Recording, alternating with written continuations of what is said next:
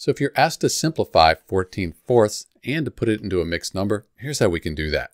So let's simplify it first. So I can see right away I have two even numbers. So I think what I'll do is I'll just divide 14 by 2. That gives me 7. And 4 by 2. That gives me 2.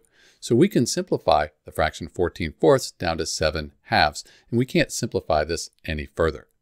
If we want to write this in as a mixed number, we can do that too. That's because we have an improper fraction. The numerator 7 is greater than the denominator 2. So we have our improper fraction, we'll write it as a mixed fraction. The way you do that, 2 goes into 7 3 times 2. That would give us 6 with just 1 left over. And we just bring the 2 across.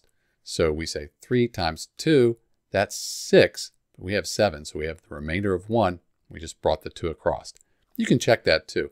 3 times 2 is 6. Plus 1, that's 7. And then we just brought this 2 here across for our denominator. So that's it. That's how you simplify 14/4 and how you convert that to a mixed number. This is Dr. B. Thanks for watching.